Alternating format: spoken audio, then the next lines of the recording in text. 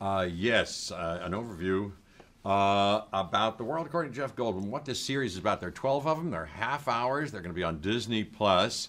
Well, we cover different. Each episode covers a different topic, a different thing, like a familiar item, like sneakers or bicycles or denim or ice cream or barbecues or pools or tattoos or something else. But within this half hour, I find different angles on who to talk to about it, not what you'd expect.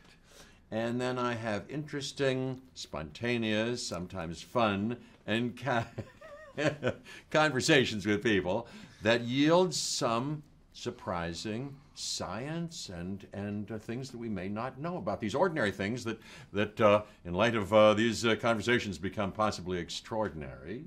And there's science that we learn, like I say, and stuff that I learned. I don't pretend to know anything that I don't, but I take you through it and welcome you, and we go on this little journey together all over America. I wouldn't have been to some of these places if not for this show, so I'm the luckiest boy on the face of the earth.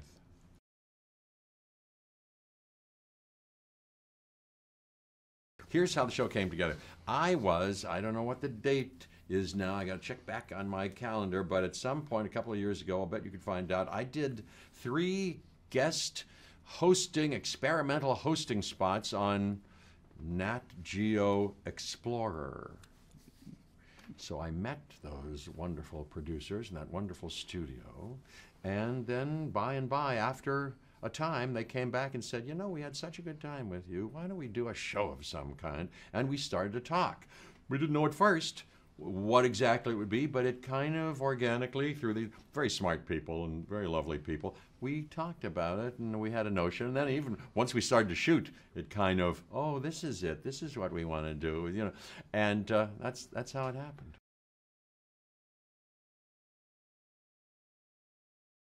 You know, well, the different topics, what's involved is, I ate some ice cream, I'll tell you.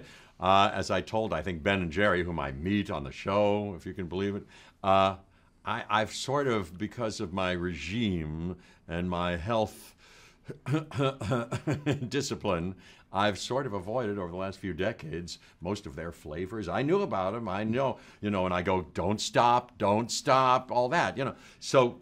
Yeah, during the course of this show, that episode, I ate some more ice cream. I was with them, who could turn down, and I love it. I mean, it's, you know, not having it, not being, you know, allowing myself to have it every day.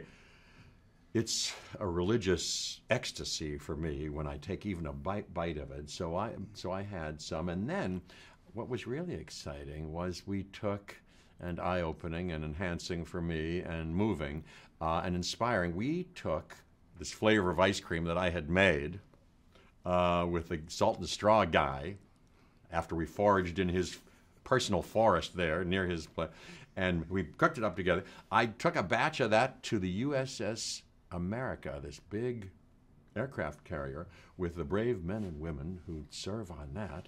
I didn't know that one of the things that they do in the services like that is have regular ice cream socials in order to relax, bond themselves together, and the particular power of ice cream, they say, has a nostalgic power that allows them to get through challenging, lonesome times with some help like that.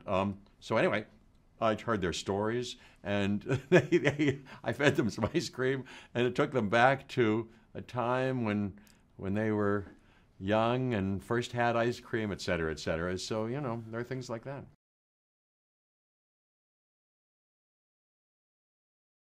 We started to talk about what subjects and what things I might be interested in or have a, you know, an attraction to or a disinclination about, but that I'm interested, fascinated, want to learn more about, that kind of thing, and topics that may be of ordinary, you know, familiarity to a lot of people, and then things that we could shed interesting, surprising light upon.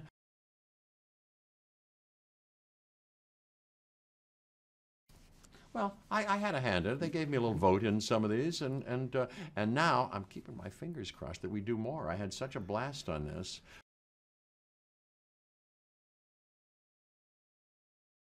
I am so proud, and this is no baloney, I'm so proud to be part of Disney Plus. They're, in my experience in this last, run up and all our collaborations so far, they've been so smart and talented and wonderful and kind and just a great company.